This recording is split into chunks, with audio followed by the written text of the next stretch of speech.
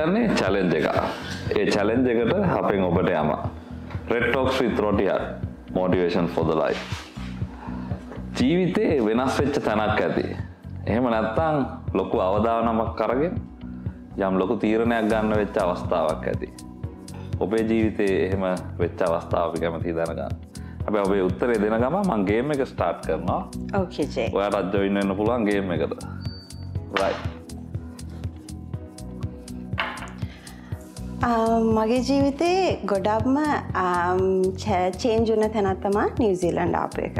ඒ කියන්නේ මම ජීවිතේ ගත්ත හොඳම තීරණයක් ඒක. ඒකෙන් මම ආවේ ඇත්තටම අවුරුදු 21 දී A levels ඉවර වෙලා කොහොම හරි අවුරුදු දෙකක් ඉඳලා තමයි ආවේ. මට එන්න හේතුවක් තිබ්බා. මං හිතුවා A levels ඉවර වෙලා මම කොහොම හරි පිට රටකට යනවා කියන එක. ඒක ඒක මගේ පෞද්ගලික හේතුවක්. හැබැයි ඔයගොල්ලෝ අහන්න කැමති නම් මම ඒක ෂෙයා කරන්න කැමතියි. අනිවාර්යෙන් අපි කැමති ඒක දැනගන්න. ඒක ඉතින් මෙහෙමයි. ඕනම කෙනෙක්ට ආදරය කියන දේ ඕනම වෙලාවකදී ඇති වෙන්න පුළුවන් නේ. ඒක මටත් ඇති වුණා අනිවාර්යයෙන්ම. ඒක කවුද කින්දමන්ද කියන එක වැදගත් නෑ කියලා තමයි මම හිතන්නේ. ඉතින් මාත් එහෙම ආදරයක් මටත් ඇති වුණා පුද්ගලයෙක් එක්ක. හැබැයි එයා මගේ ගොඩක්ම ඉතින් සමීප ඥාතියෙක්.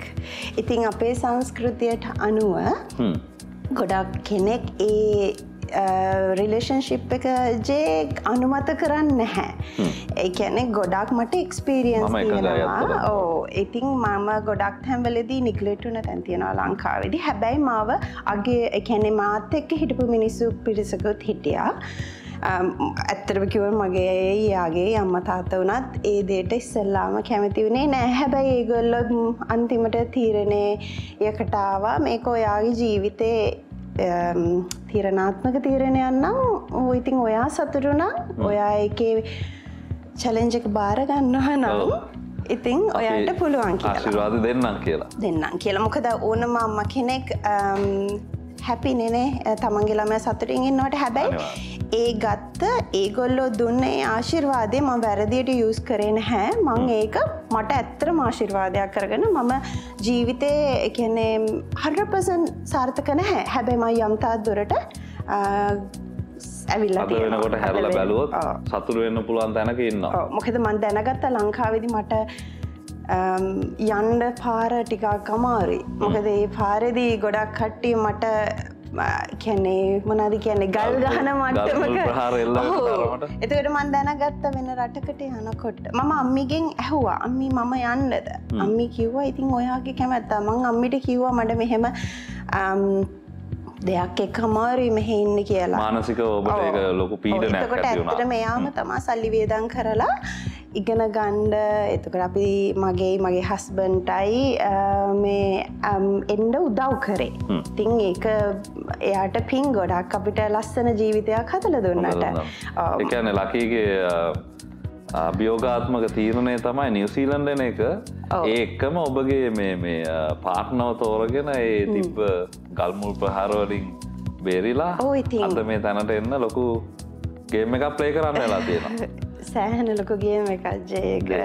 ඉතින් අපිත් එක්ක අද Red Talks program එකට join වෙන්නේ ලකී.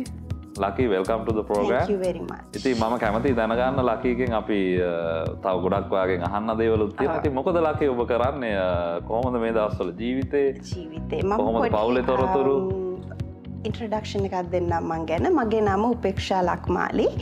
මම ලංකාවේ හිටියේ මහනුවර. මම ඉගෙන ගත්තේ මහනුවර උසස් බාලිකා විද්‍යාලයේ A levels එනකම්ම. ඊට පස්සේ මගේ අම්මි මල්ලි තමයි ලංකාවේ ඉන්නේ. මගේ තාත්ති නැති වුණා 2005 දී පුංචි කාලෙම අපේ තාත්ති නැති වුණා. ඊට පස්සේ මගේ අම්මි තමයි අපිව බලාගත්තේ. ඒ කියන්නේ හොඳ පොසිටිව් රෝල් මොඩල් එකක් එයා මට. එයාට අවුරුදු 36 දී තමයි එයාගේ හස්බන්ඩ් නැති වෙන්නේ. එතකොට ඇත්තටම මගේ තාත්ති වැඩ කරේ ජපානයේ ස්විට්සර්ලන්ඩ් වලයි. ඒ කියන්නේ මම අද නිව්සීලන්ඩ් වල ඉන්නා වගේ. ඉතින් මම දැක්ක එයා පිටරට වැඩ කරනවා මම පුංචි කාලේ ඉඳන්. නිවාඩුවට එනවා ගෙදර. ඒ වුණාට එයා ඩිසයිඩ් කරා 2005 දී අපිත් එක්ක එක දිගට ඉන්න එනවා කියලා. හැබැයි සොරි 2000දී එක දිගට එන්න ඉන්නවා කියලා. හැබැයි 2005 ජනවාරි 1 වෙනිදා නැති වුණා. හරියටම අවුරුදු 5යි මම මගේ තාත්තත් එක්ක හිටියේ. හැබැයි මගේ අම්මි හරිම ස්ට්‍රෝං ලේඩි කෙනෙක්. ඉතින් එයාගෙන් ඒ ලැබිච්ච ආදරය කරුණාව රැකවරණය මගේ ජීවිතේට ලොකු පිටුවහලක් වුණා. එතකොට මම 2011 දී නිව්සීලන්ත එනවා මගේ හස්බන්ඩ් එක්ක. 2011 එනවා මම early childhood education and care කියන ඩිප්ලෝමා ප්‍රෝග්‍රෑම් එකට තමයි 2011 දී නිව්සීලන්ත වලට එන්නේ. හැබැයි මම එන්නේ ඉන්න බලාගෙන නෙවෙයි. අපි දෙන්නම ආවේ යන්න බලාගෙන. ඒ කියන්නේ අපි හැමදාම නිව්සීලන්ත ඉන්න අදහසක් තිබුණේ නැහැ. මොකද මට අර විදිහට කොච්චර මිනිස්සු අර විදිහට කරත් මට අම්මිය මතක් වෙනවා ජේ මෙහෙට ඇවිල්ලා මොකද එයාත් හනියෙන්ම ඉන්නේ මගේ මල්ලිත් ගොඩක් පොඩි. ඒ වුණාට මෙහෙට ආවයින් පස්සේ මන්ට දැනුණා නැහැ ඒ මට තිබ්බ ඒ ගැටලුවත් එක්ක මෙහෙ තමයි හොඳම ප්ලේස් එක මට ජීවත් වෙන්න කියන එක. මොකද මෙහෙ මානසිකව නිදහසක් ඔබට දැනෙන්නේ කවුරුත් ඒ කියන්නේ ඔයාට මෙහෙම ෆැමිලි එකේ එක්කෙනෙක් එක තමයි රිලේෂන්ෂිප් එකක් ඇති කරලා තියෙන. ඒක මෙහෙ මිනිස්සුන්ට වැඩන්නේ නැහැ. පොඩ්ඩක්වත් වැඩන්නේ නැහැ. ඒගොල්ලෝ අදාළ නැහැ. මොකද මෙහෙ කවුරුත් අනුන්ගේ දේවල් හොයන්නෙත් නැහැ. මෙහෙ ලයිෆ් එක බිසි. ඒ කියන්නේ අනික මෙහෙ මිනිස්සුගේ මම දැක්ක දෙයක් තමයි ඒගොල්ලෝ හරි පොසිටිව්. හරිම පොසිටිව්. ඒ කියන්නේ මම මේ දේ ගැන කාටවත් කිව්වත් ඒගොල්ලෝ ඉතින් වැඩි එහෙම ලොකු දෙයක් නැහැ.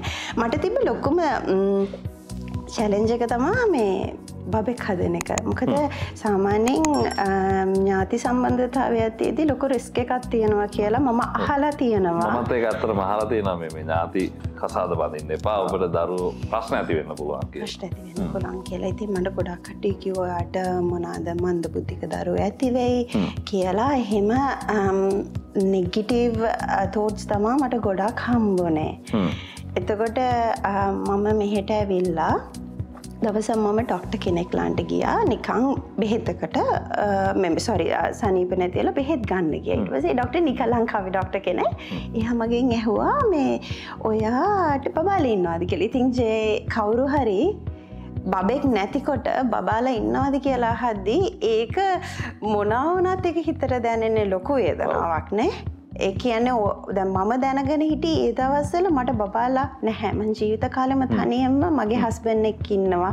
බබෙක් එහෙම හදන්න උවමනාවක් නැහැ කියලා. එනකොට ඊට පස්සේ මම ඒ ඩොක්ටර්ට කිව්වා. ඒ ඩොක්ටර්ට කිව්වහම මගේ සිටුේෂන් එක කියලා කිව්වහම ඒ ඩොක්ටර් hina වෙලා කිව්වා මගේ මල්ලිත් ඔයා වගේ කියලා කිව්වා. මගේ මල්ලිත් ඔයා වගේ යාටත් දුවලා දෙන්නෙක් ඉන්නවා. දැන් ඒ දෙන්නා ඩොක්ටර්ස්ලා ඇමරිකාවේ.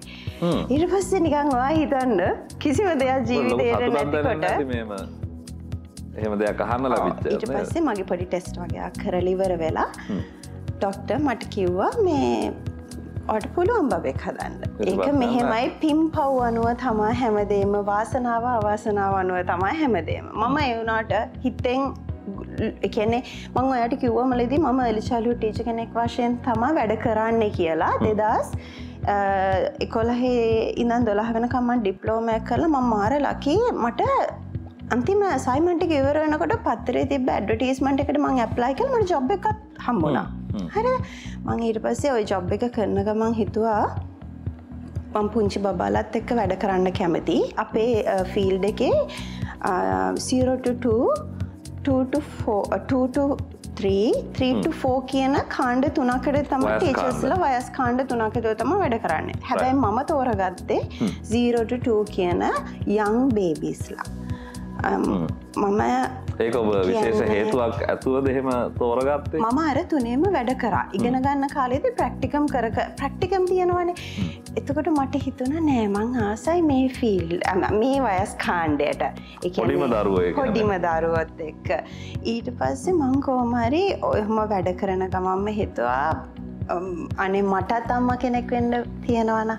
එතකොට මං ඒගොල්ලන්ට හොඳට අම්මා කෙනෙක් විදිහට මං ඒගොල්ලෝ බලා ගන්නවා. ඒ කියන්නේ මෙහි කට්ටිය ඇවිල්ලා ඩේ කියා කියන්නේ මම එකට early childhood center එකට දාලා යනවා උදේ පාන්දර. ඊට පස්සේ අම්මා හවස ඇවිල්ලා ගන්නවනේ.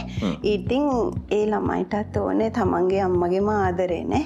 ඒ කියන්නේ ඒගොල්ලෝ පැය 9ක් අපිත් එක්ක වැඩ කරනවා. ඉතින් ඔහොම වැඩ කරන ගමන් මම හිතුවා මේ කරන දෙයින් මං ජොබ් එකක් තමයි මට පේ කරනවා කෙනෙක්. ඒ වුණාට මට මේක බ්ලෙසින් එකක් වෙන්න කවදා හරි දවසක් කියලා. අර ඊට පස්සේ ඔතනින් මම නවත්තලා ආයෙ ડોක්ටර්ලන්ට යන්න.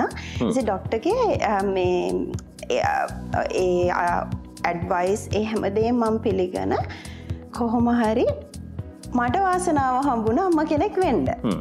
ඊට පස්සේ කොහොම හරි ඔහොම මම පරීසමට ජොබ් එකක් කරන ගමන් මොකද ජේ අපිට මේ නැපිසේම චේන්ජ් කරන්න තියෙනවානේ. ඒක ලංකාවේදී එහෙම කියනවා බරුස්සන්න එපා හරකයි මේකයි කියලා. ඉතින් මම මෙහෙ කොහොමද එහෙම කරන්නේ? මට කිසි කෙනෙක් නැහැනේ. මගේ ජීවිතේ උදව් කරන්න කිසි කෙනෙක් නැහැනේ. මගේ හස්බන්ඩ් විතරයි. ඔබ දන්නේ ඉන්නේ. එතකොට ඉතින් මට ජොබ් එකකුත් ඕනේ. මොකද මෙහෙ ජීවත් වෙන්න ඕනේ හින්දා. ඊට පස්සේ මම ඒ ජොබ් එකක් කරන ගමන් පරිස්සමෙන් කොහොම හරි මගේ පළවෙනි පුතා රයාන් එයාව මේ ලෝකෙට බිහි කරා. එතකොට එයා හරිම ලස්සනයි ජී. මම හරිම ආඩම්බරයෙන් කියන්නේ පුංචි මලක් වගේ. ඒ වුණාට කොච්චර වුණත් හිතේ බයක් තිබ්බා. මොන හරි අඩුපාඩුවක් තියේවිද නැහැ. මට දෙයියෝ මම ඇත්තටම ලස්සන පුංචි මලක් වගේ පුතෙක් දුන්නා. එයා හරිම ඒ කියන්නේ ඒ ඔය මම පුතා බිහි කරන්න ඉන්න කාලෙදී ජේ මම පන්සල් ගියා පිරිත් ඇහුවා ගොඩාක්. ඒ කියන්නේ ආගම දහමට ගොඩාක්. ඒ කියන්නේ අර පේන්න එකක් තියෙනවනේ හිතේ. ඒකට පේන්න එකක් තියෙනකොට අනේ අනික් කට්ටියට වගේ නෙවෙයිනේ මට නේ. ඔබ එතකොට පිළිතුරක් දීලා තියෙනවා අර ඔබට දරුවන් නැති වෙයි මෙහෙම ප්‍රශ්න ඇති වෙයි කියපු අයට ඔබ ලොකු පිළිතුරක් ඔබගේ පළවෙනි දරුවත් එක්කම ඔබ ලබා දීලා. ඔව් ඒ වුණාට එහෙම දරුවෙක් හම්බුණා කිව්වහම මට අම්මී එයා අම්මා කෙනෙක් නේ අම්මා කෙනෙක්ට එක එක විදිහට හිතෙන්න පුළුවන්. එයා මගෙන් ඇහුවා ගොඩක් ප්‍රශ්න. දරුවා හොඳින් ඉන්නවද? මොන හරි අඩුපාඩු මං කිව්වේ නැහැ. ඒක මිරකල්. මට ඇත්තට මිරකල් බේබි කෙනෙක් හම්බුනේ අම්මේ. මට කිසිම ප්‍රශ්නයක් නැහැ. මගේ දරුවාට ප්‍රශ්නයක්වත් නැහැ කියලා. ඉතින් අද වෙනකොට මට අවුරුදු 5 මාර අඩු දරුවෝ පුංචි දරුවෝ 3 දෙනෙක් ඉන්නවා. පුතාලා දෙන්නයි දුවෙකුයි. ඉතින් ඔහොම තමයි මේ දවස්වල වැඩ කටයුතු සිද්ධ වෙන්නේ. ඉතින් ඒක තමයි ඉතින් මගේ බේසික් ලයිෆ් ස්ටෝරි එක. ඇත්තටම මම ඊළඟට අහන්න හිටපු ප්‍රශ්න කීපයකටත් ලකී ඔයාගේ උත්තරේ හම්බුණා ඇත්තටම.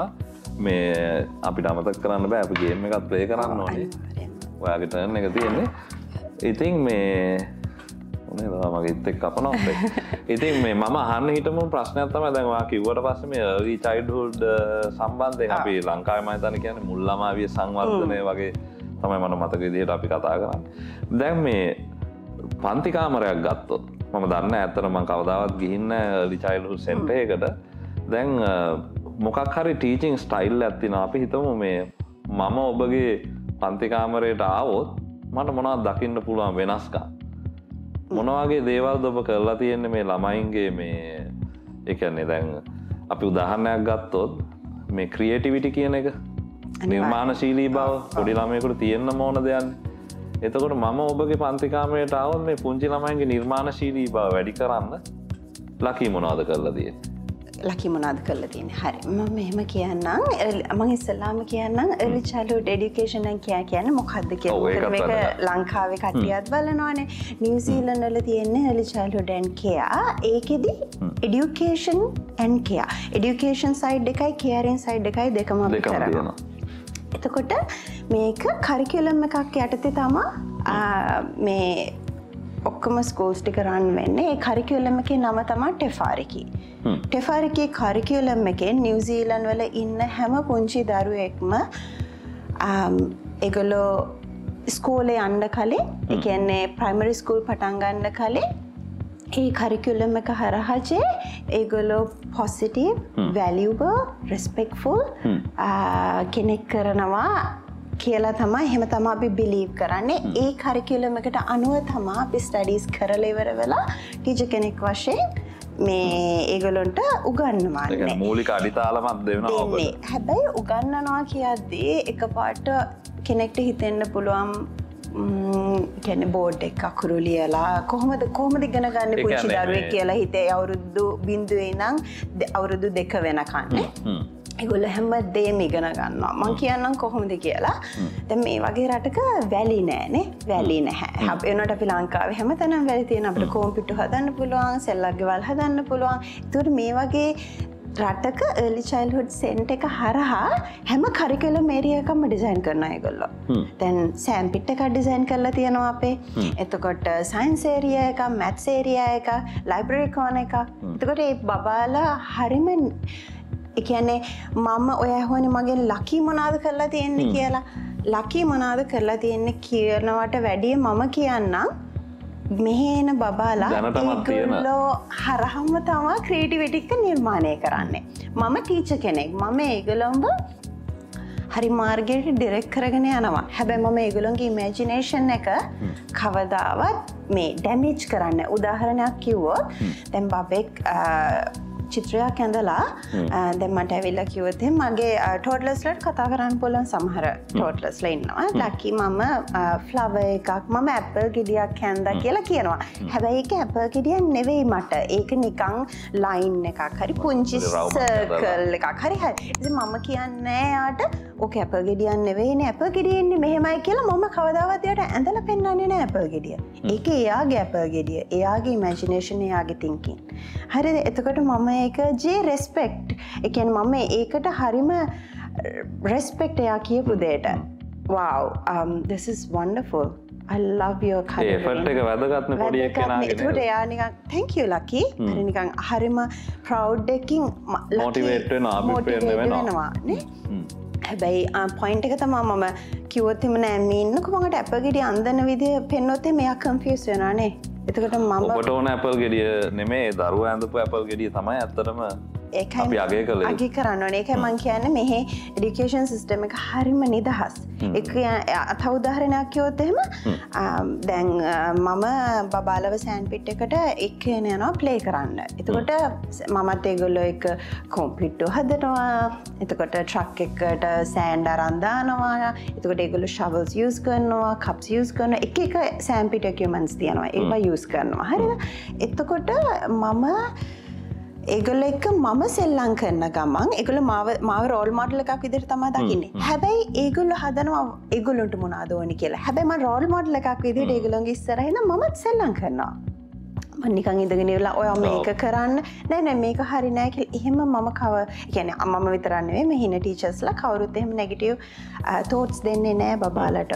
එයා කරන්නේ මොනවද අපි ඒගොල්ලන්ට අගයනවා. ඒගොල්ලන්ට සම්පූර්ණ නිදහස දීලා තියෙනවා. තනියෙන්ම හිතලා තනියෙන්ම ඔයගේ ක්‍රියේටිව් එකකට සම්බන්ධ වෙන්න. අපි ටීචර්ස්ලා වශයෙන් අපි දන්නවා කරිකියුලම් එක මොකක්ද කියලා. අපි ඒ හරහා හැමදේම ඒගොල්ලොන්ට මඟ පෙන්නනවා. දැන් උදාහරණයක් වශයෙන් මම ඕපනින් ස්ටාෆ්. එතකොට මම 4 තමයි මගේ ස්කූල් එක ඕපන් කරන්නේ. මං ගිහිල්ලා සෙටප් කරනවා ජේ ලර්නින් ඒරියාස්. සෑම්පිට් එක ඕපන් කරලා ඉවර වෙලා හැමදාම මං සෑම්පිට් එක්විප්මන්ට්ස් දාන්නේ. මං එතකොට එතෙන්ට ගිහිල්ලා තියනවා සත්තු තියෙනවා, ගල් තියෙනවා. කියන්නේ මට හිතුණා ජංගල් එකක් නිර්මාණය කරන්න මම ඒක සෑම්පිට් එක හරහා නිර්මාණය කරනවා. හැබැයි මම ඒගොල්ලන්ට කියන්නේ මොනවද කරන්න ඕනේ කියලා.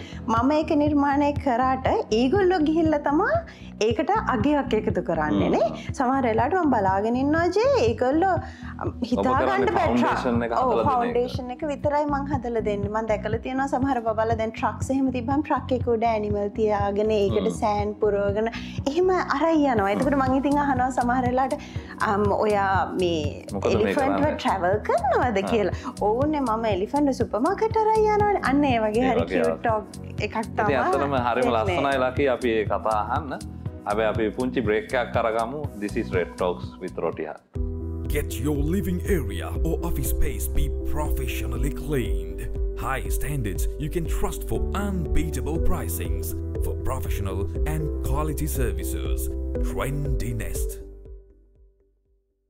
ඇත්තට මතක් කරන්න ඕනේ මේ අපිට කොෆි බ්‍රේක් එකට අපිට කොෆි ස්පොන්සර් කරන්නේ සස්පෝර්ට්ස්. thank you සස්පෝර්ට්ස්. thank you සස්පෝර්ට්. ඉතින් ලකි මම අහන්නම හිටපු දෙයක් තමයි මට තේරිච්ච දෙයක් මේ කතා කරද්දී ඔබ ඊටාම කාර්යබහුල කාන්තාවක්. ඇත්තටම මේ ළමයි 3 දෙනෙක් ඉන්නවා. ඊට පස්සේ රස්සාව කරන්නත් ඕනේ, ගෙදර දොරේ වැඩ කරන්නත් ඕනේ. අපිට කියන්න කොහොමද ඔබ මේක මේ බැලන්ස් කරගන්නේ? මොනවාද අපිට දෙන්න පුළුවන් ටිප්ස්? මම early childhood teacher කෙනෙක් විදිහට full time වැඩ කරනවා ස්කූල් එක. එතකොට මොකද මම හරිම ආසයි job එක continue කරන් දැන් මම අවුරුදු 10ක් New Zealand early childhood teacher කෙනෙක් විදිහට වැඩ කරනවා. හැබැයි මම also මම මේ Open Polytechnic එකේ second year student කෙනෙක්. මම මගේ Bachelor of Teaching degree එක දැන්ට හදාරනවා. ඒ වගේම මට පුංචි බබාලා 3 දෙනෙක් ඉන්නවා. ඉතින් ඒගොල්ලෝ එක්කත් මම ගොඩක් activities කරනවා outside ගිහිල්ලා. එහෙම පවුන ඒගොල්ලෝ නැත්තම්. ඉතින් මගේ tips තමයි මගේ husband. මම යහන්නේ හැදුවේ කොහොමද ගෙදරින් ලැබෙන සහයෝගය කියලා. ඒක මට කියන්න වචන නැහැ ඉෂාන් ගැන. ඉෂාන් බමුණුසිංහ මගේ husband. ඉෂාන් කියන්නේ හරිම හොඳ තාත්තා කෙනෙක්. හරිම හොඳ තාත්තා කෙනෙක් මගේ බබාලා 3 දෙනාට. ඒ කියන්නේ මම මගේ ඇත්තටම ඉෂානුත් වැඩ කරන එයාටත් කම්පැනි එකක් තියෙනවා. එයාත් ඒක කරන ගමන් තමයි මේ හැම දෙයකටම උදව් කරන්නේ. මේ ඉෂාන් මට හැමතිස්සෙම කියන දෙයක් තමයි මේ අපිනේ බබාලා 3 දෙනාව හැදුවේ මම නෙවෙයිනේ. නේ මම නෙවෙයි හැදුවේ. රයිට් අපි දෙන්නම එකතු වෙලා තමයි තිරණයකට වෙලා බබලද. එතකොට ඉෂාන් මට ඒ විදිහටම මම කරන විදිහටම එයාත් ඒහා සමානව කරනවා. මම මගේ ඩිෂස් ටික මට වෙලාව නැතුව දාලා ගියත් ඉෂාන් දන්නවා ඒක හොදන්න හරි ඩිෂ් වොෂර් එකට හරි ලෝඩ් කරන්න ඕනේ. මොකද කියන්න ඕනේ නැහැ. මොකද එයා දන්නා මම වැඩ ඇරිලා ගෙට එන්නේ උයන්න බලාගෙන ජේ. මොකද ඒගොල්ලොන්ට බඩගිනි වෙනවා 5 6 වෙනකොට ඒගොල්ලොන්ට ඩිනර් ඕනේ. මොකද ඒගොල්ලොන්ගේ බෙඩ් ටයිම් එක 7:30. එතකොට ඒගොල්ලෝ 5 6 වෙනකොට ඩිනර් අරගෙන ඉවර වෙලා අපිත් එක්ක චුට්ටක් වෙලා ඉඳලා අපි ලයිබ්‍රරි යනවානේ මෙහෙ. ඊට පස්සේ අපි පොත් ගේනවා. 3 දෙනාට අවශ්‍ය පොත් ගේනවා. ඊට පස්සේ අපි රැට පොත් කියවනවා. ඒ කියන්නේ මමත් ඒගොල්ලොන්ගේ පොත් කියවනවා. එතකොට මගේ ලොකු පුතාසේ අකුරු ලියන්න ගොඩාක් අකුරු ලියන්න ආසයි. ඉතින් එයා අකුරු ලියනවා. දෙවෙනි එකන ආසයි. එයා හරිම ආසයි කන්ස්ට්‍රක්ෂන් ෆීල්ඩ් එකට. එතකොට කන්ස්ට්‍රක්ෂන් ඔය ඩිගර්ස් ට්‍රක්ස් ඒව තමයි හැම වෙලේම පාට කරන්නේ.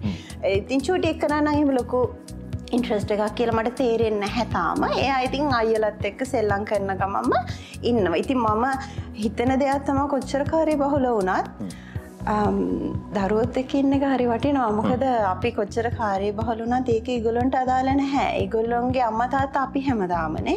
එතකොට ඒ ක්වොලිටි ටයිම් එක දුන්නේ නැත්තම් හරි අමාරුයි ජීවිතේ බැලන්ස් කරගෙන යන්න. දැන් ඔබ මේ රුටින් එකක් හදලා තියෙන්නේ ගෙදර. හදලා තියෙන්නේ. මම උදේ 5 මාරට නැගිටලා මම යනවා ස්කූල් එකට. මොකද මම තමයි ඕපනින් ස්ටාෆ්. මොකද මම එහෙම කරන්නේ ඉෂාන් බබාව දානවා. මම බබාව පික් කරනවා ලොකු පුතාව. දැන් මෙහෙමනේ හැමදේම කියන්නේ කාලකලමනාකරණය අතිශය වැදගත්නේ. සල්ලිත් අපිට දරුවෝ 3 දෙනෙක් නිව්සීලන්ඩ් වල grow up කරන එක හිම ලොකු ඒ කියන්නේ ලොකු දෙයක්. අනිවාර්යයෙන්. ඒක ඩේ කෙයාස් වලට ගෙවන්න ඕනේ. එතකොට ආෆ්ටර් ස්කූල් කෙයා දැම්මොත් ඒවට ගෙවන්න ඕනේ. ඉතින් අපි දෙන්නට තියෙන availabilities බලලෙවල balance කරගන්නවා. දැන් හිතන්නේ ශාමට support නොකරනම් මටත් ගොඩක් අමාරු වෙයි ජීවිතේ යන්න. ඔබට කාලසටහනක් තියෙනවා මෙහෙමයි කියලා දවසේ. ඒක ඉෂාන් මට වැඩි එයාත් ගොඩාක් ඒ කාලසටහනට පුරුදු වෙලා එයා කැමති නැහැ ඒක බ්‍රේක් කරන්න. එතකොට මම නැගිටලා දෙන්නෙක්ව early childhood center එකට ගෙනියලා දැන් ඔන්න මම වැඩ කරනවා පැය 7:00මාරක්. ඊට පස්සේ මං ගිහලා මගේ පුතාව පික් කරනවා. හැබැයි ඒ වෙනකොට ඉෂාන් උදේට නැගිටලා මං ඉතින් උදේ කෑම හදපු ඒවා ටික එයා අස් කරලා බබාවත් අරගෙන එයා ඉස්කෝලේට දාලා එයා යනවා එයාගේ වැඩට. මම බබාව 2:00මාරට 3ට අරගෙන ගෙදර ඇවිල්ලා මම ඩිනර් රෙඩි කරනවා. හැබැයි මට ඩිනර් රෙඩි කරන ගමන් මට ඒගොල්ලන්ට වොෂ් දාන්න බෑ. ඉෂාන් එනවා 5:00මාට. එතකොට ඉෂාන් ආපු ගමන් එයා බෑග් එයාගේ රාජකාරී එයා 3 දෙනාම ගෙනියනවා. 3 දෙනාම ගෙනියලා වොෂ් දාලා පිජාමා දාලා ඉවර වෙලා ඊට පස්සේ පල්ලෙහාට ගේනවා ඩිනර් වලට. ඊට පස්සේ අපි ඔක්කොලාම එකතු වෙලා කෑම කනවා. ඇත්තටම මම හරිම ආසයි කන්සෙප්ට් එකට කෑම කන එක. මම ඒකෙදී අපිට ඇත්තටම ඩයිනින් ටේබල් එකක් තිබ්බේ නැහැ. හැබැයි මම ආටිකල් එකක් කියුවා දවසක් ඒකේ වැදගත්කම. ඒ කියන්නේ ඒකින් ගොඩක් ෆැමිලි ෆවුන්ඩේෂන් එක ඒ කියන්නේ මේ පුළුවන් එකම තැන පවුලේ කට්ටියම එකතු වෙන. ඔව් අනික මේ වගේ රටක හරි අමාරුයිනේ නේ තාත්තා එන්නේ හැමෝම කාර්ය බහුලයි. ඔව් දැන් ඒ වුණාට දැන් මම හිතුවොත් මම පුතාලට කියනවා ඔයගොල්ලෝ කන්න තාත්තාද පොඩ්ඩක් ලේටර් නා කියද ඒගොල්ලෝ කියන නෑ මම ස්නැක් එකක් කාලා ඉන්නම් තාත්තා එනකම්. ඒගොල්ලෝ දැන් ඒකට පුරුදු වෙලා ඉන්නේ. ඒකට අපි කෑම කාලා ඉවර වෙලා මං කතා කරනවා ඒගොල්ලොන්ට. මොනවාද වෙන්නේ ඉස්කෝලේ කොහොමද? එතකොට ඒගොල්ලෝ මාත් එක්ක ෂෙයා කරනවා. දැන් මගේ චුටි දෝන්ට එහෙම ලොකුවට කතා කරන්න බෑ. හැබැයි අපේ කමියුනිකේෂන් එකට එකතු වෙනවා. යාගේ භාෂාව. දැන් ඉඳලම සම්බන්ධ වෙනවා පවුලත් එක්ක. ඔව්. ඉතින් අපි අහනවා ඕගොල්ලන්ට මොන හරි ඕනේද? හැබැයි ඒ කියන්නේ සමහර වෙලාවට ඒගොල්ලෝ කියනවා මට මේ ටෝයි එක ඕනේ. මොකද මේ බබාට මේ ඒ කියන්නේ ඉස්කෝලේත් මේ ළමයාට මේ ටෝයි එක තිබ්බාම මේ කියලා. එතකොට ඉතින් ඒ වෙලාවට මං කියනවා එහෙම ඒ ටෝයි එක මම next day ගෙනත් දෙන අම්මා කෙනෙක් නෙවෙයි. මං එයාට කියන්නේ wait. ඔයාට මං ගෙනත් දෙනවා මේ ටෝයි එක. එයා හිතන්නේ නැති වෙලාවට මං ගිහින් දෙනවා. මොකද මම ආස නෑ අයියා ප්‍රැක්ටිස් කරොත් එහෙම මම ඉල්ලන හැමදේම මගේ අම්මා අරන් දෙද්දි මම ආදර්ශයක් වෙන්න පුළුවන්. අනිත් දෙන්නටත් යන්නේ. ඒක කියන්නේ එයා දන්නවා මම අම්මට දෙයක් කිව්වොත් අම්මට ගෙනත් දෙයි. හැබැයි මං එයාට කියනවා ඔයා මොන හරි ටාස්ක් එකක් මට කම්ප්ලීට් කරලා පෙන්නන්න. එක්ක රීඩින් ටාස්ක් එකක් මේ ලෙටර්ස් ලයින් පොඩි ඩිසිප්ලිනරි කියන්නේ මේ ඉවසීම කියන එකත් ඔබ පුරුදු කරනවා මේ දරුවන්ට එතන. මොකද ඉතින් ඒගොල්ලන්ට හැමදේම ෆ්‍රීනේ හම්බෙලා තියෙන්නේ. මේ සිටිසන්ෂිප් එක පවා ඒගොල්ලන්ට ෆ්‍රීනේ හම්බෙලා තියෙන්නේ. ඉතින් හැබැයි අපි ඒ දේ ගන්න හැබැයි වගකීමක් තියනවා කියන එක ජීවිතේ චූටි කාලෙම පුරුදු කරනවා. ඒක මමත් ඉගෙන ගත්තේ මගේ අම්මිගෙන්. මොකද තාත්ති නැති වෙලා එයා අපිට ඔහොම තමයි ඉගෙන ඒ කියන්නේ පුරුදු කරේ. කියන්නේ සල්ලි නෙවෙයි හැමදාම ඔයගොල්ලෝ මේ විදිහට ඉගෙන ගත්තොත් තමයි ඔයගොල්ලෝගේ ජීවිතේ ජය ගන්න පුළුවන් කියන තැනට තමයි එයා අපිව ගෙනාවේ මාවයි මල්ලිවයි. එතකොට ඉෂාන් උනත් ඒගොල්ලන්ට කියනවා කාලේ ඉවර වෙලා වගේ ප්ලේට් එක ගිහිල්ලා තියන්න. මම ඒගොල්ලන්ගේ ප්ලේට් එක ගිහින් තියන්නේ නැහැ ජේ කවදාවත්. ඒගොල්ලෝ දන්නවා ඒගොල්ලෝ කාලේ ඉවර වෙලා යාගේ ඒගොල්ලන්ගේ කප් එකයි ප්ලේට් එකයි ගිහිල්ලා කිචන් එකේ තියන්න ඕනේ. දැන් ලොකු පුතා පුරුදු වෙලා ඉන්නවා. පුංචි ස්ටූල් එකක් තියාගෙන එයා ඩිෂ් මේ රින්ස් කරනවා. එයා එතකොට දන්නවා එයා හරියට දාන්නේ නැහැ ඩිෂ් වොෂ් එකට. හැබැයි එයා දන්නවා අපි කාලේ ඉවර වෙලා අම්මට උදව් කරන්න ඕනේ කියලා. එතකොට ජේ හරි ලේසි හැමදේම කරගන්න. හැමෝම පොලේ කට්ටිය සහයෝගයෙන් කරනකොට. එතකොට අපි කිචන් එකේ ඉවරන කයිෂාන් ටේබල් එක කරනවා. පොඩි දෙන්න යනවා සෙල්ලම් කරන්න. ලොකු පුතයි මයි තමයි ඉතුරු ටික වැඩ ටික කරන්නේ. ඊට පස්සේ ඔහම ඉවර වෙලා අපි පොඩ්ඩක් රීඩින් ටයිම් එකක් කරලා අපි ඒගොල්ලෝ 7:00 වෙද්දී බෙඩ් එකට දානවා. ඒ වෙලාවට ඉතින් ඔය ස්ලීපින් මියුසික් ඔන් කරලා රූම් එකේ දානවා. ඒගොල්ලන්ට ලස්සන බෙඩ්රූම්ස් හදලා තියෙනවා අපි. ඒ කියන්නේ ඒගොල්ලෝගේ මයින්ඩ් එක කාම් වෙන විදිහට ඒ කියන්නේ පුංචි ෆෙරි ලයිට්ස් එහෙම දාලා ස්ලීපින් සොන්ග්ස් දාලා එතකොට අයමල්ලි හදලා තියෙන්නේ. මොකද මට දරුවෝ 3 දෙනෙක් ඉන්නවා. මට එක්කෙනෙක්ට නිදි කරවලා අනිත් එක්කනාව නිදි කරවලා අනිත් එක්කනාව නිදි කරව ගන්න ගියොත් ඒක හරි ඒ කියන්නේ මටත් ඒක හරි අමාරු වැඩක්. ඒකයි මම කියන්නේ ඕනම දෙයක් පුංචි කාලේ ඉඳන් ට්‍රේන් කරොත් ඒක අමාරු වෙන්නේ නැහැ. ඉතින් මගෙන් ගොඩක් කට්ටිය අහන්නේ ඔයා කොහොමද අවුරුදු 5මාරක දැන් මගේ දුවට 2මාරයි දෙවෙනි පුතාට 4යි අනිත් එක්කනට 5මාරයි. ඉතින් මගෙන් අහනවා කොහොමද ලකී ඔයගොල්ලෝ මේක කරගන්නේ කියලා. ඉතින් මං ඉතින් දන්නේ නැහැ එහෙම ලොකු ඇඩ්වයිස් එකක් දෙන්න. හැබැයි අපි ඔන්න ඔහොමයි කරන්නේ. ඊට පස්සේ මොකද මටයි ෂන්ටත් ලයිෆ් එකක් ඕනේ නේ. ඊට පස්සේ අපි දෙන්න ඒගොල්ලොම නිදි යන්න දාලා ඉවර වෙලා අපි එනවා අපේ වැඩවලට.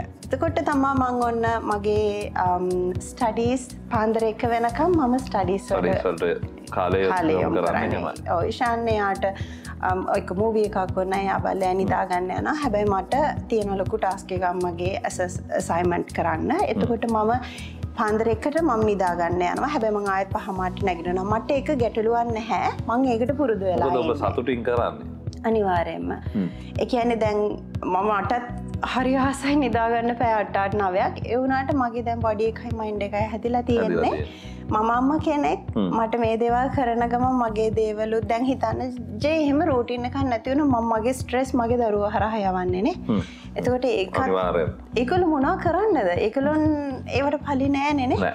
අන්න ඒකයි. ඊට පස්සේ ඉතින් අපි ඔහොම කරන ගමන් සතුටින් ජීවත් වෙනවා. ඉතින් ඇත්තටම හරිම ලස්සනයි ඒක මේ අපිට අහන්න දැන් මම හිතනවා මේක අහන හුඟ දෙනෙකුට කාලකලමනාකරණය කරගන්න මේ ඔබ කියපු වැදගත්ම දෙයක් තමයි මේ පොඩි දරුවන්ට චූටි කාලේ ඉඳලා මේ වගකීම දෙන එක. තමන්ගේ පිඟාන හොදන්න, තමන්ගේ කෝප්පේ හොදන්න. කියන්නම් මේක හරිය වැදගත් වෙයි. දැන් අම්මලා කම්ප්ලේන් කරනවානේ බබාලා කන්නේ නැහැ, මේවා කන්නේ නැහැ, මේවා කන්නේ නැහැ කියලා. හැබැයි ජේ මගේ ගෙදර මට 3 දෙනෙක්ට 3 විදිහකට කණ්ඩ දෙන්න විදිහක් නැහැ. මම කොහොමද එහෙම කරන්නේ? ඒ කියන්නේ මේ මම කියන්නේ මුදල් වශයෙන් නෙවෙයි. මම කියන්නේ 3 දෙනෙක්ට යන්න මෙයා මේවා කන්න කැමති නැහැ. එහෙම ප්‍රශ්න වෙනවනේ නේද? ප්‍රශ්න වෙනවනේ. හැබැයි මම මුලදී ඒගොල්ලෝ කොච්චර අකමැති කිව්වා මම ඒ දෙයට ප්‍රැක්ටිස් කරා. දැන් මගේ දෙවෙනි පුතා එයාට green vegetable salad එකක් ඕනෙමයි. මගේ යාළුවෝ හැමෝම දන්නවා. එයා හරිම ආසයි broccoli, cucumber, avocado salad එයා හරිම ආසයි එහෙම කන්න. මොකද මමයි ඉෂානුයි කාලා අපි ඒගොල්ලන්ට ප්‍රැක්ටිස් කරනවා. නෑ ඒක රසයි. ඒකේ අපි ඒකේ තියෙන නියුට්‍රිෂන් ගැන කතා කරනවා. එතකොට අපි කියනවා එහෙම කෑවොත් අපිට හොඳට ඇස් පේනවා. එතකොට අපිට හොඳට දුවන්න පුළුවන් වෙනවා. ඒ කියන්නේ අපිට මේ බොරුත් නෙමෙයිනේ. නෑ ඇත්තටම බොරු නෙවෙයි. අපි හරි සරලව ඒගොල්ලන්ට කියලා දෙනවා ඒවා එන්කරේජ් කරනවා. එතකොට මේ මම ඉතින් 3 දෙනෙක්ට 3 විදිහට යන්නේ නැහැ. දැන් මං ගෙදර හැදුවොත් එහෙම කොළ මැල්ලමුකුයි ඇත්තටම අපි රතුපත් කන්නේ. ඇත්තටම මගේ හස්බන්ඩ්ට ડોක්ටර් රෙකමන්ඩ් කරලා තියෙන හින්දා හෙල්දි මීල් එකක්. ඒකේ හින්දා අපි ඇත්තටම රතුපත් කන්නේ. ඉතින් මගේ අම්මි වුණා පුදුම වෙනවා කොහොමද ඒගොල්ලෝ එහෙම කන්නේ හැමදාම කියලා. එතකොට ඒගොල්ලෝ රතුපත්ද සුදුපත්ද කියලා ඒගොල්ලන්ට ගැටලුවක් නැහැ. ඒගොල්ලෝ පුංචි කාලේ ඉඳන් පුරුදු වෙලා තියෙන්නේ. ඒගොල්ලෝ රතුපත් එක්ක හිතන්න මම කම්ප්ලේන් කරන්නේ නැහැ. කවදාවත් කම්ප්ලේන් කරන්නේ නැහැ. මොකද මම ඒගොල්ලන්ට කියලා තියෙන්නේ මේක ඕගොල්ලන්ට බ්ලෙසින් එකක්. මේ රටේ මම ඒගොල්ලන්ට වීඩියෝස් පාව පෙන්නලා තියෙනවා මැටි කන දරුවෝ ඉන්නවා මේ ලෝකේ. මැටි කනවා. ඉතින් මම ඒගොල්ලන්ට කියනවා ඕගොල්ලන්ට කෑම වලට කවදාවත් කම්ප්ලේන් කරන්න එපා. ඒක එච්චර ඒ කියන්නේ හොඳම නැති දෙයක් ඕගොල්ලන්ට මේ ලැබෙන්නේ මහලොක පිනක් හින්ද පුතේ. ඒගොල්ලෝ මේ කෑම කන ටිකට බ්ලෙස් කළා තමයි කෑම කන්න ඕනේ කියලා. ඉතින් මගේ කල්චර් එකේ නම් මම කයි සෝං කයි ප්‍රයාස් කියන්නේ නැහැ. හැබැයි ඒගොල්ලෝ ඉගෙනගෙන තියනවා ඒගොල්ලෝගේ early childhood centers වලින්. ඒගොල්ලෝ කලින් පොඩි ප්‍රේ එකක් කරලා තමා කන්නේ. ඉතින් වෙලාවකට හරි සතුට ඒ 3 දෙනා ඒ 3 දෙනා අයියා ඉගෙන ගත්ත එක වෙනස්. මල්ලි ඉගෙන ගන්න එක වෙනස්. නංගිත් දැන් කියනවා. චූටි එක්කනත් දැන් මෞරි වලින් ඒගොල්ලෝ ප්‍රයාස් කියලා කනවා. ඉතින් ඒක මේ ඒගොල්ලෝ දන්නේ ඉතින් ගෝඩ්ට thank you කියලා ඉවර වෙලා ඒක මම ඒගොල්ලන්ට වැරදි කියන්නේ අපි බුද්දිස්ට් මම ඒගොල්ලන්ට ඒක වැරදි කියන්නේ මොකද ඒගොල්ලෝ ඒක ඉගෙන ගන්න දෙයක්. ඒගොල්ලෝ නිව්සීලන්ත වල ජීවත් වෙනවා ඉස්සරහට. මම කැමති අපි වෙන කල්චර් එක දෙයක් ඉගෙන ගත්තා කියලා ඒක පාවිච්චි කරා කියලා ගැටලුවක් වෙන්න විදිහක් නැහැ. වෙන්නේ නැහැ. දැන් ඒගොල්ලෝ නරකක් සිද්ධ වෙන්නේ නැහැ. ඔව් අනිවාර්යෙන්ම. දැන් අපේ කල්චර් එකේ වුණත් අපි තොප්පියක් දාගෙන කැම කන්නේ නැහැනේ නේ. අපි තොප්පිය ගලවලා කැම රෙස්පෙක්ට්. ඒගොල්ලෝ හොඳටම දන්නවා මෙහෙම ඒ කියන්නේ ඒක මවුරු ස්ට්‍රෝං බිලීව් එකක්. අපි කවදාවත් හැට් එකක් දාගෙන කැම කන්නේ නැහැ. අපි කයි ටේබල් එක කියන්නේ කැම මේසේ. හරිද? කැම මේසේ උඩ ඉඳගෙන කැම කන්නේ නැහැ. ඉඳගන්නේ නැහැ කියන එක ඒගොල්ලෝ හොඳටම දන්නවා. එතකොට නේ වැරදිලා හරි කවුරු හරි ආවොත් එම මගේ පොඩි පුතා ඉෂාන් හැම වෙලේම hats use කරනවා. එතකොට ඉෂාන් වැරදිලා හරි ඉඳගත්තොත් එහෙම තාත්තේ ඔය හැට් එක ගලවන්න අපි කයි ටේබල් එකට ඇවිල්ලා ඉන්නේ කියලා ඒගොල්ලෝ හොඳට ඒ දේ ඉෂාන්ට කියනවා. ඉතින් ඒගොල්ලන්ට මොනා දුන්නත් ඒගොල්ලෝ කැම කනවා. හැබැයි ඒගොල්ලෝ කැම කන්න කැමති නැත්තම් මම ඒගොල්ලන්ට කියනවා ගිහිල්ලා බ්‍රේක් එකක් අරගෙන කැමති නම් කැමට එන්න. මම පස්සෙන් ගිහිල්ලා පෝස් කරගෙන කවන්නේ නැහැ. මොකද මම බිලීව් කරන දෙයක් තමයි දරුවෙක්ට බඩගිනිනා ඒ දරුවා ඇවිල්ලා කනවා අනිවාර්යයෙන්ම. ඒ කියන්නේ ඒගොල්ලන්ට හොඳට අතින් කන්න පුළුවන් ජේ. ඒ කියන්නේ ඒගොල්ලෝ කියනවා මේ ලංකාවේ විදිහට අතින් කාපුවාම හරි රසයි අම්මේ. අනලා කෑවහම හරි රසයි. දැන් ඊයේ රෑ වුණත් බත් කද්දි මගේ ලොකු පුතා ඇවිල්ලා මට කියනවා මට අනලා කවන්න පුළුවන් හරි රහයි ඔය අතින් කාවද්දි කියලා. ඉතින් මොකද ලංකාවට ගියාම මට ආසයි ඒගොල්ලෝගේ ආච්චි අම්මා හැම පවුලේ කට්ටියත් එක්කම ඒ විදිහට සිංහලත් උගන්වනවා පුළුවන් උපරිමයෙන්ම සිංහල උගන්වනවා. ඒගොල්ලෝ දන්නවා පිරිත් ඒගොල්ලෝ කියනවා පිරිත් ටයිම් එක තියෙනවානේ අම්මේ කියන 6:00 අමාර වෙනක අපි පිරිත් දාලා තියෙදි ඒගොල්ලෝ දන්නේ නැහැ පිරිත් ගැන. ඒ වුණාට ඒගොල්ලෝගේ කනට වැටෙනවානේ. ඒ කියන්නේ හොඳට දන්නවා නමෝ තස්ස කියලා බුදුහාමුදුරුවෝලාන්ට ගිහිල්ලා පන්සිල් ගන්න වැරදුනත් අපි ඔක්කොලාම එකතු වෙලා ඒ දේ කරනවා. ඒ කියන්නේ ওই වගේ පොඩි එෆර්ට් එකක් පොඩි දේවල් වලින් කරනවා. ඒ කියන්නේ ලොකුවට කාලේ වැය කරන්න විදිහක් නැහැ. හැබැයි ඒ කරන ටික හොඳින් කරන්න පුළුවන් නම් ඒක තමයි වැදගත්කම. අනිවාර්යයෙන්. ලකි ඉතින් අතරම බ්‍රේක් එකක් ගන්නත් ඕනේ. හැබැයි මට තව පොඩි දෙයක් අහන්න තියෙනවා. අපි එකෙන් පස්සේ බ්‍රේක් එකක් ගමු. මම වගේ ඉත්තෙකුත් මට තියෙනවා. අපන්න ඒක තමයි. තවත් එකක් මට ලැබෙනවා. ඉතින් ඇත්තට මේ ප්‍රශ්නේ තමයි දැන් ඔබ හොඳ තැනකට අපි ගෙනාවේ. දැන් ළමයි වැරදි කරනවානේ. දැන් අපිට මතකයි මට මතකයි මම කුඩා කාලේ අපේ පාසල් වල ලොකුවට දඬුවම් දුන්නා. හැබැයි අපි අද වෙනකොට දන්නා කාලයත් එක්ක මේ දඬුවම් දෙන එක ෆිසිකල් විදිහට හැරස්මන්ට් එකක් විදිහට තමයි අද ඒක පත් වෙලා තියෙන එක යල්පැන ගිය ක්‍රමයක්. ළමයින්ට දඬුවම් කරලි වෙලා දේවල් කරනවා. හැබැයි ඔබ හිතන්න ඔබේ දරුවෙක් මොන හරි වැරදක් කළොත් ලකි මොකද්ද ගන්න පියවර? මොකද ඔබ කරන්නේ? මම දැන් ඒගොල්ලෝ ඉන්න ඒජ් එක හරහා කියන්නම්. හොඳයි. ඒ කියන්නේ මම ඉදිරියට හිතන්නේ නැතුව දැන් ඒගොල්ලෝ පොඩිනේ. සමහර වෙලාවට ඔය ඇත්තට වයස අනුව වෙනස් වෙන්න පුළුවන්. මම දන්නේ නැහැ ඉස්සරහ ගැන කියන්න. හැබැයි මේ දැන් තුන්දෙනෙක් එක්ක ජීවත් වෙන්න හරි අමාරුයි. ඒගොල්ලෝ වයස් කාණ්ඩ තුනක්, ඒගොල්ලෝගේ අවශ්‍යතා තුන් වර්ගයක්. එතකොට හැබැයි ඒගොල්ලොන්ට තියෙන්නේ එක ප්ලේ රූම් එකක්. මම හදලා නැහැ ඒගොල්ලොන්ට ප්ලේ රූම්ස් තුනක්. ඒගොල්ලෝ නිදියන්නේ එක ස්ලීප් රූම් එක. මොකද මං ආසයි ඒ හරහා ඒගොල්ලෝ අර ෂෙයාරින් ස්කිල් එක ඩෙවලොප් කරගන්නවට. හැබැයි ඒ අතරත් ඒගොල්ලෝ රණ්ඩු වෙනම සමහර දේවල් වලට.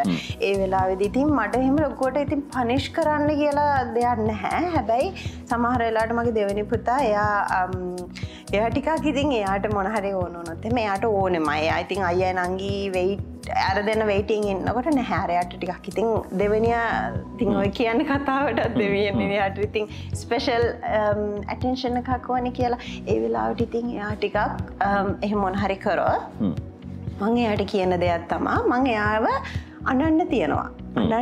දැන් හිතන්න ෆ්ලෝ එකේ දඟලනවා මොන හරි මම එයාට කියනවා හරි.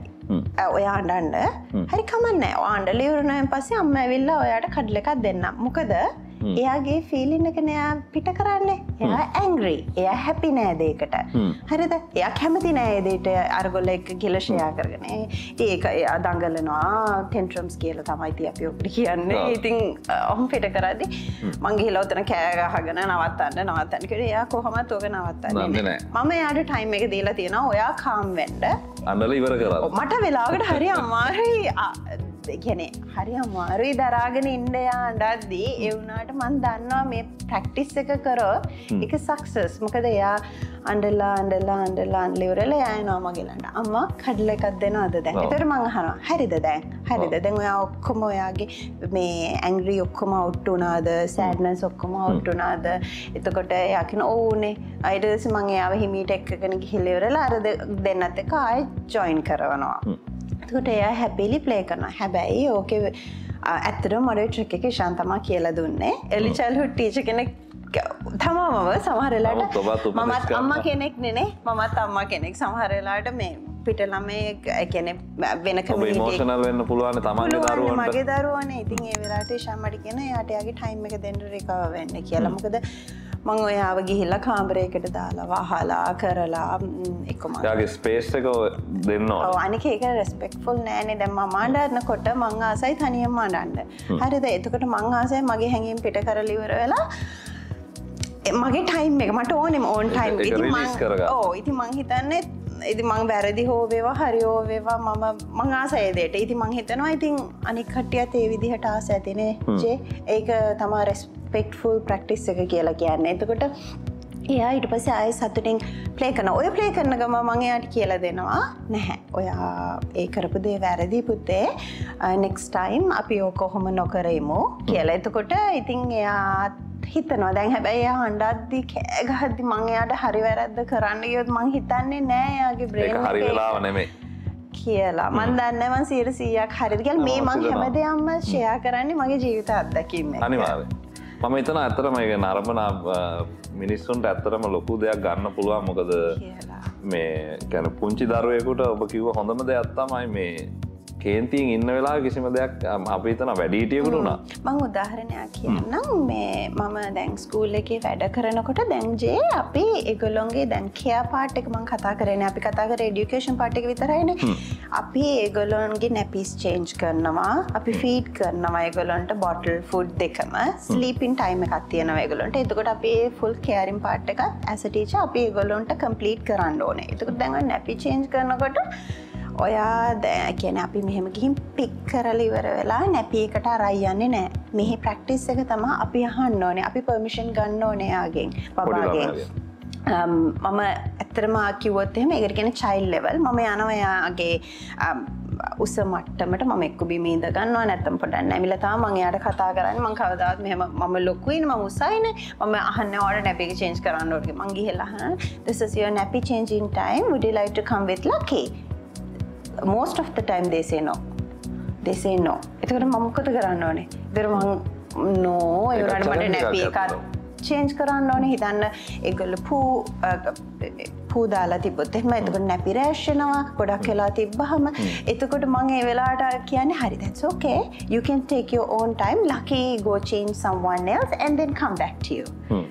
එතකොට මං ආයෙත් ගිහිල්ලා ස්පේස් එක දෙනවා පොඩ්ඩක් කාලේ දෙනවා. එතකොට මං ආයෙත් ගිහිල්ලා ආවම සමහර විට යාගේ මයින්ඩ් එක චේන්ජ් වෙලා තියෙන්න පුළුවන් නේ. ඒ වෙලාව. එතකොට ජේ අපි මෙහෙ නැපි එක චේන්ජ් කරනකොට උනත් අපි ළමයාට කියනවා I'm going to change your nappy now.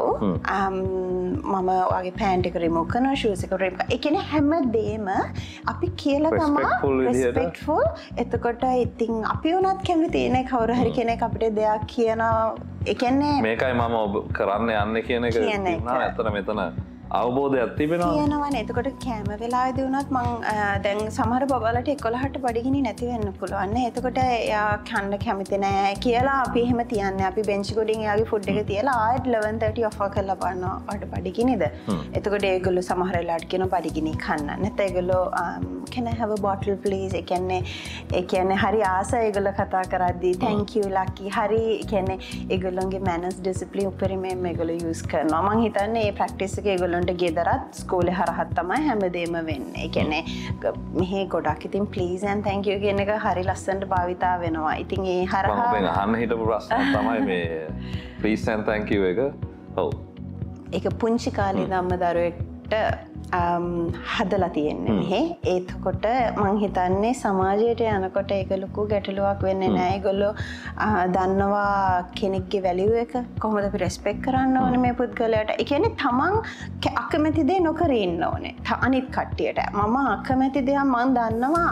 ඇයි මං අනිත් එක්කනට කරන්නේ? එයාත් අකමැතිනේ.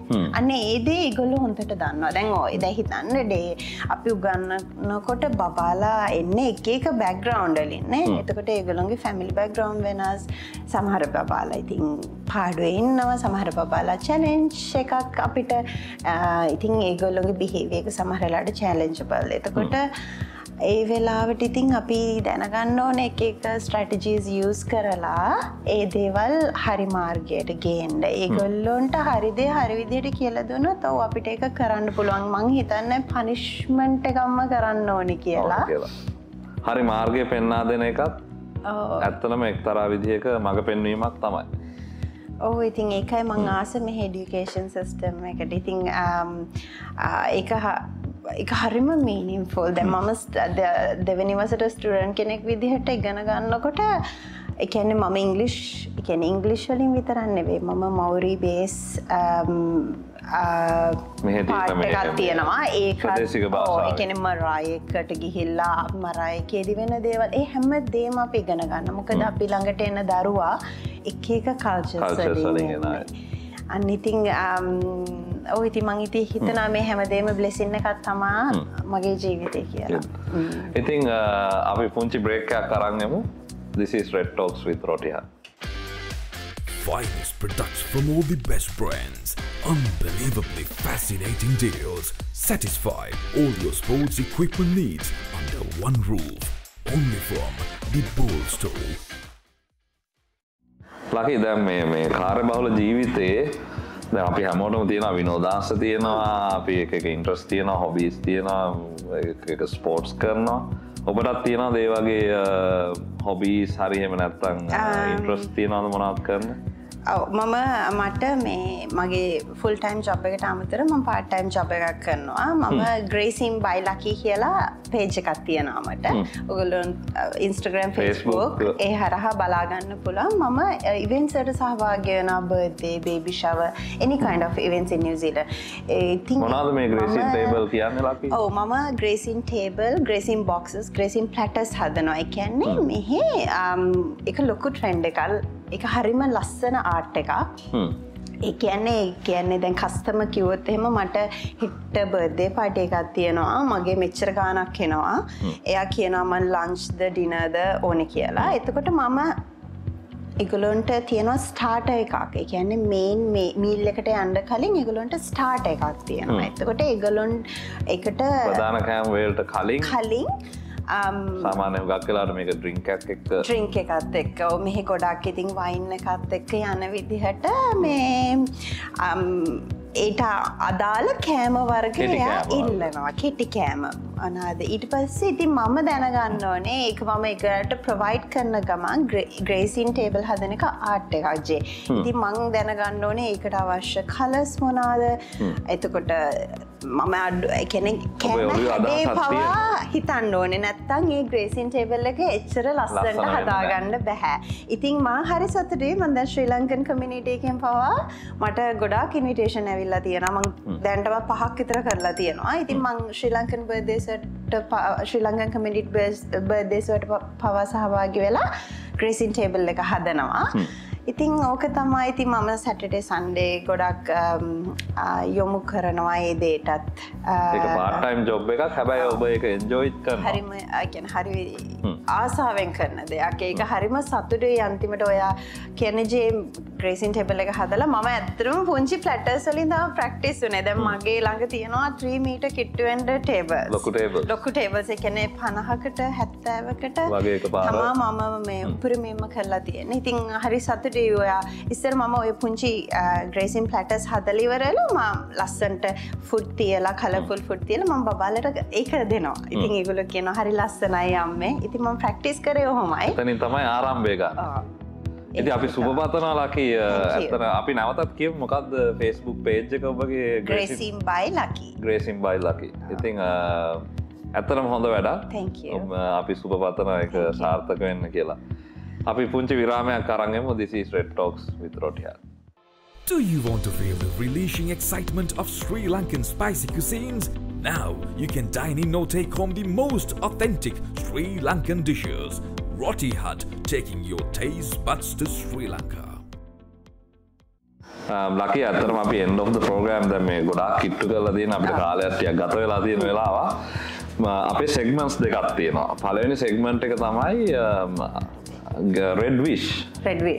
ඉතින් අපි ඒකෙදි කරන්නේ red wish එකේදී අපි ඔබට බලයක් ලබා දෙනවා. මේක මේ ඉමැජිනරි බලයක් ඇත්තටම අපි හිතමු මේක අතිවිශාල බලයක්. ඔයාට ඒක පාවිච්චි කරලා මේ ලෝකෙට යම්කිසි යහපතක් කරන්න, මේ ලෝකේ තියෙනවා නම් අපි නරකක් ඒක අයින් කරලා හොඳ දෙයක් රිප්ලේස් කරන්න ඔබ කැමති දෙයක් කරලා සමස්ත මානව වර්ගය වෙනුවෙන් ලකී මොකද්ද එහෙම බලයක් ලැබුණොත් කරන්නේ සහ ඇයි ඔබ එහෙම කරන්නේ කියලා මම දැනගන්න කැමතියි. මම කියන්නම් ලෝකේ කෙසේ වෙතත් මං හරිම ආසයි. මට එහෙම බලයක් හම්බුනොත් ලංකාවට ගිහිල්ලා ලංකාවේ දරුවන්ගේ පෙර පාසලේ ඉඳන් උසස් අධ්‍යාපනය දක්වා තියෙන පාසල් ටික හරි ඒ කියන්නේ හොඳට හදලා ඒගොල්ලන්ට ෆැසිලිටිස් ලබා දීලා මොකද මම මේ වගේ රටක ඉඳගෙන ටීචර් කෙනෙක් වශයෙන් උගන්වනවා මෙහි බබාලට. එතකොට මම ඉගෙන ගත්තේ ලංකාවේ නේ වුණාට. එතකොට එහෙම දකිද්දි පුංචි දුකක් හිතෙන එක සාධාරණයි නේ. ඉතින් මට එහෙම බලයක් හම්බුණා මම අනිවාර්යයෙන්ම කරන්නේ දරුවන්ගේ අධ්‍යාපනය හදන එක. ඉතින් දැනට තියෙන තත්ත්වය උඩ ඒක ලොකු ඩැමේජ් එකක් ඒගොල්ලන්ගේ අධ්‍යාපනයට. ඉතින් එහෙම බලයක් හම්බුනොත් ජී අනිවාර්යයෙන්ම ඕක තමයි ඉතින් මම නම් කරන්නේ. ඒ කියන්නේ ඇත්තටම මේ අපි ඔබ හොඳ තැනකට ගෙනාවෙත් ඇත්තට මේ බලයත් එක මොකද අද වෙනකොට ලංකාවේ තියෙන තත්ත්වය බැලුවොත් අනාගතයක් ගැන හිතන්නවත් බැරි තැනකට අපි ඇවිල්ලා ඉන්නවා. අපි හැමදාම කතා කරන දෙයක් තමයි මේ දරුවෝ කියන්නේ රටේ අනාගතය.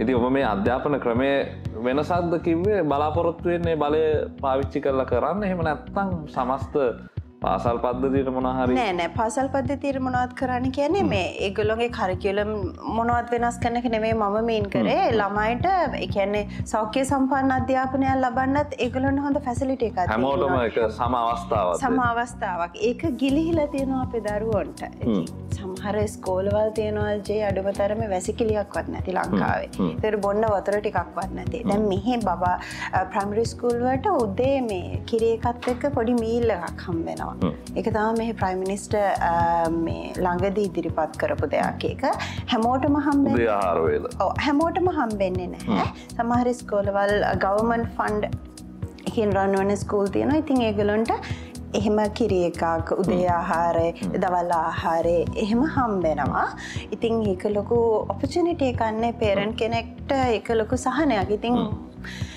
දරුවෙක් හොඳින් කාලා බීලා නිරෝගීවත්ව හිටියොත් තමයි එයා හොඳ අධ්‍යාපනයක් ලබන්නේ නේ ඒක තමයි මම නම් විශ්වාස කරන දේ ඉතින් ඔබේ බලය භාවිතා කරලා ඔබ කරන්නේ හිතන් ඉන්නේ ඒ වගේ දෙයක් ඔව් ඉතින් ඒගොල්ලෝ අපේ අනාගතේනේ ඒගොල්ලෝ හරියට හැදුනොත් ඒගොල්ලොන්ට හරිය අධ්‍යාපනය ලබා දුන්නොත් තමයි අපේ රට ලස්සන වෙන්නේ ඉතින් අපි ඇත්තටම මේ එහෙම දෙයක් කරන්න ලැබේවා කියලා ප්‍රාර්ථනා කරනවා ඒකම අපි මට එහෙම ලොකුවට කරන්න බෑජේ හැබැයි මගේ හස්බන්ඩේ පුංචියට හරි පුළුවන් විදිහට පොත්පත් යවලා ඉවරලා සමහර ස්කූල්ස් වල ඒ කියන්නේ අපි කරනවා ඒ කියන්නේ අපිට එහෙම ලොකුවට හැම ස්කෝලයකටම කරන්න බෑ හැබැයි පුළුවන් විදිහට අපි මාසෙකට ගානක් බලය ලබා දෙනවා ඔව් එතකොට නම් ඉතින් මොකටද උදව් කරන්න පුළුවන් ඉතින් අපි අන්තිම සෙග්මන්ට් එකට ඇවිල්ලා තියෙන ලකි මේ ගෙස්ට් ඇඩ්වයිස් ඉතින් අපි ගොඩාක් දේවල් කතා කළා නමුත්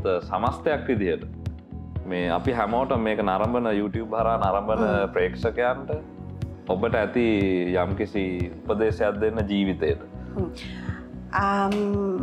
මගේ ජීවිත කතාව ඔයගොල්ලෝ දැන් අහුවා.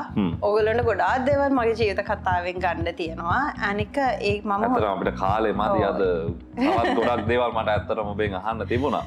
ඉතින් හොඳම ඇඩ්වයිස් එක තමයි ඔයගොල්ලෝ ඉන්නවා නම් ඍණාත්මක පරිසරයක ඒකෙන් මූව් වෙන්න. මූව් වෙලා මේ ලෝකේ හරිම ලස්සනයි. මේකේ හරිම ලස්සනයි මේ ලෝකෙන් ගිහලා පුළුවන් තරම් ධනාත්මක සිතුවිලි තියෙන මිනිස්සුත් එක්ක ජීවත් වෙන්න. මේක අපිට ලැබිච්ච මහඟ අවස්ථාවක් මේ ජීවිතේ. ජීවිතේ කියන්නේ. මන්න හිතන විදිහට මන්න ජීවිතේ විඳිනවා විඳවන්නේ නැහැ.